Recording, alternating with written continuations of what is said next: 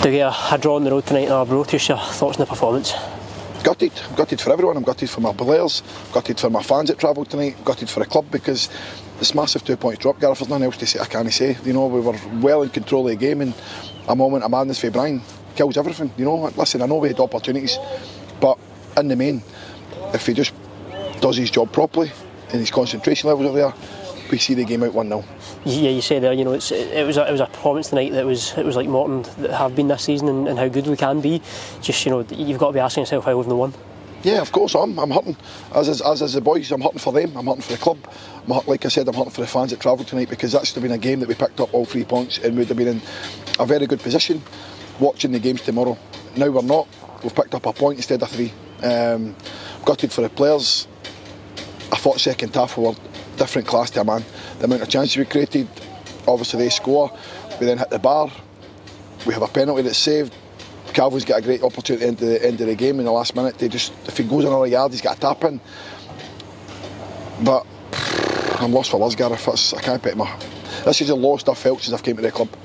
You know, to be leading 1-0 and to be in a position where it looked as if we were going to get the 3 points, it's even more gutting, just the circumstances of the goal we've conceded. Yeah, it's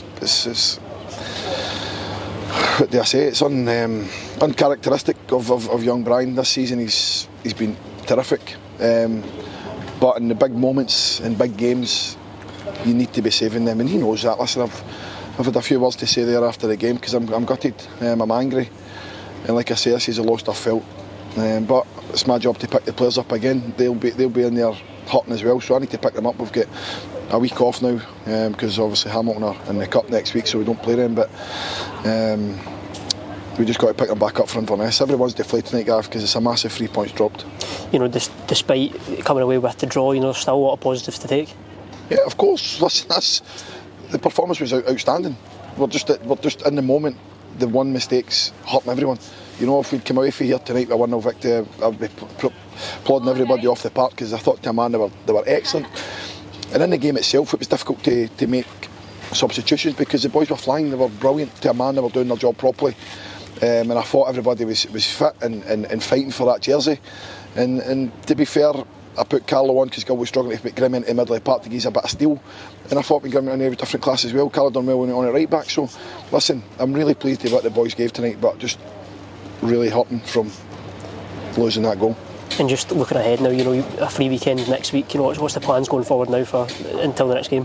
Yeah, listen, the boys have been training. Nothing stops for us, Gareth. We've got a job to do. We want to try and take this club as far as we can, and nothing changes. You know, if we'd got 3 points tonight, we put ourselves in a fantastic position, especially having the weekend off. We watch the results come in tomorrow, and then we push on for Inverness. Now, that's not the case.